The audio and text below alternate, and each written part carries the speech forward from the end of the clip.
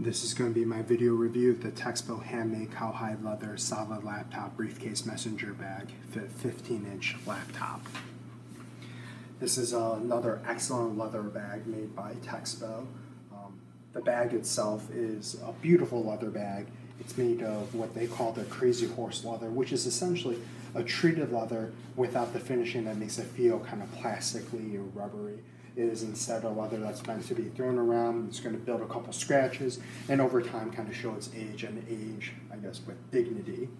The top of the bag itself is probably its most defining feature, is this very, very square piece up here. It also has this beautiful contrast stitching that goes all the way around. My first concern when I got this bag was whether or not the shape would hold up. Being that it is leather, it is something that is going to change with time, get softer, and be a little bit more pliable. Texbo has nicely addressed this by adding, first of all, a reinforced piece of leather that also has this nice contrast stitching, and underneath this piece of leather is a solid piece of what feels like metal or some sort of solid reinforcement bar that's going across and goes to full thickness across and is also the full height of this top piece and will keep this bag from losing its shape. The handle of the bag itself, which is for me one of the most critical components of the bag, because as you start to use this bag over time and use them more, the areas where a bag is going to fail is either the handles or the strap, and then suddenly you can't use the bag anymore. This handle itself is made of two folded over pieces of leather with a third piece of leather wrapped around then stitched on. It's beautifully stitched with the same reinforced contrast stitching here. This contrast stitching you'll see is a theme as you go throughout the bag, and it is just absolutely beautiful. It stands out so nicely against the color of this leather. This top strap here is held on with two nice metal rings, and then there are two leather straps that are both sewn and also riveted on. This is a strap with so much reinforcement that I cannot imagine how it would ever be a point of failure for this bag. Now the front of this bag itself comes with what appear to be, at first glance, two leather strips that are actually buckles, but underneath it shows a real nice latch system here. This is a really well-made latch. It clicks in very, very nicely and crisply, and it's not really a piece that is going to be another point of failure for this bag either. This latch just kind of slides in and out, and it has a decent amount of heft to it, in that I don't think they sourced, the cheapest possible latch that they could find to put into this leather bag. The latch itself is also tied on, or sewn on, excuse me, with another leather strip itself. If you open up the bag here, this front flap is probably for leather geeks the best part of this bag. The best feature of this bag is the fact that this is full thickness leather and you can really feel this leather on the inside here. It also gives you an idea that this is a full thickness, fully dyed piece of leather. This isn't something where they took dye and kind of rubbed it along the edges. You can see the dye as it kind of goes through, and you can see kind of that it's not completely even all the way across, showing that this is probably something that was natural rather than artificially made. And the inside, I mean, this leather you just can't fake. You know that this is high quality leather you're getting. The bag itself, before we go further in, also has this nice little back zipper pocket here. It is, like every other zipper in this bag, a very well-made zipper with a nice little leather pull and great teeth. It has a nylon interior that is water resistant and also will just hold up great to time.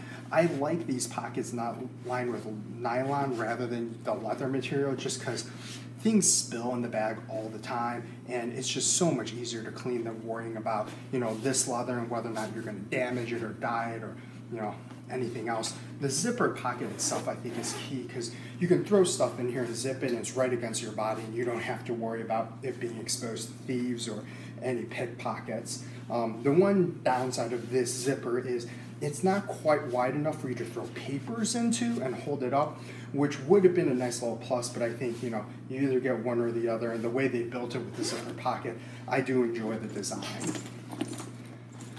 Inside the bag, you'll find two very large front pockets. These square pockets are made of the exact same leather, and they are sewn on the outside. So there's a front large piece of leather here, a big square with 2 pockets sewn on. In the inside, exact same nylon material, though along the back, you do feel the raw leather of the front piece.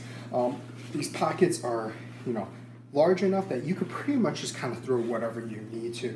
I imagine I'll probably be using these front pockets more so for the chargers of whatever, laptop, tablet, or whatever I have in here. And the second pocket would probably be, cell phones, pens, random things I'm going to throw in here. It has the exact same zipper top, exact same well-made zipper with a leather pull on the inside of the bag now.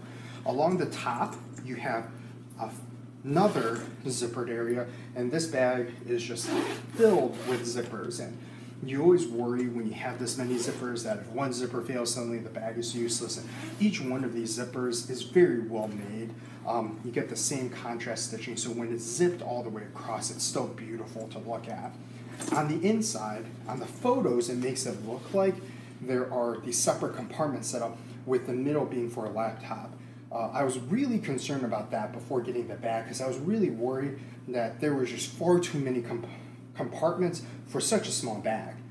If you actually look at it, this is a separate laptop bag with the same type of leather and contrast stitching that opens up.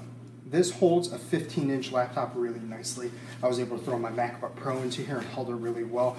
The one downside is if you do have a 15-inch laptop, keep in mind, not only does it fit into this very snugly, but once it fits into the final bag itself, you don't have a whole lot of room to put other things. Now my 13-inch MacBook Pro or Air fit much, much better into here and give me a lot more room to work with. And this bag is soft enough that it really reinforces and holds a 13-inch laptop well without a lot of give and area for it to move around. Inside the bag, without the laptop holder, are 2 other smaller pockets, great for pens, wallets, whatever else you're going to throw in the bag, and then an inside zipper pocket as well. This is, pretty utilitarian. You could just put things in here. This bag, kind of all together, if you look at it, is just really well made. This is definitely a bag that you're going to wear with a suit and bring to work. This isn't a casual bag. This is something that is going to look really nicely in a business environment. Now, one of the concerns I also had with this bag was the strap. Kind of like I was talking about the handle here. Straps tend to be other areas where bags fail very, very quickly, and then they're kind of useless at that point, though. The advantage of a strap is you could replace it. The strap that this comes with is very, very well made. It is a nylon strap made of pretty tough material with a leather stitched on top over it in the same contrast stitching theme as the rest of the bag. The strap is held on by D-rings, which are held on very, very securely by this leather strap here that is also stitched and riveted on. It's easier to see on this bag because of the contrast stitching, but I followed all these stitches all the way through, and these stitches are very well made. There isn't a stitch that's out of place. It's very obvious that this is machine stitching and not hand stitching, though the quality control is very, very impressive, especially around the areas where the leather is probably very difficult to deal with. The stitching is perfectly lined in from the outside, and doesn't appear to be any defects in the manufacturing. This bag itself along the bottom, if you look here, is also reinforced with another leather square here.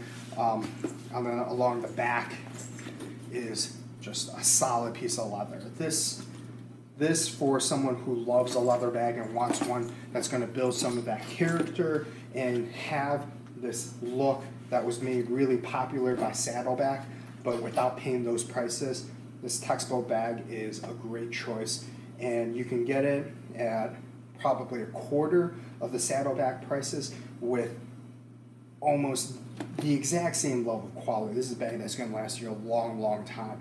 I can't really imagine this bag failing quickly at all. Again, this is my review of the Texbo leather briefcase bag, 15-inch for laptops.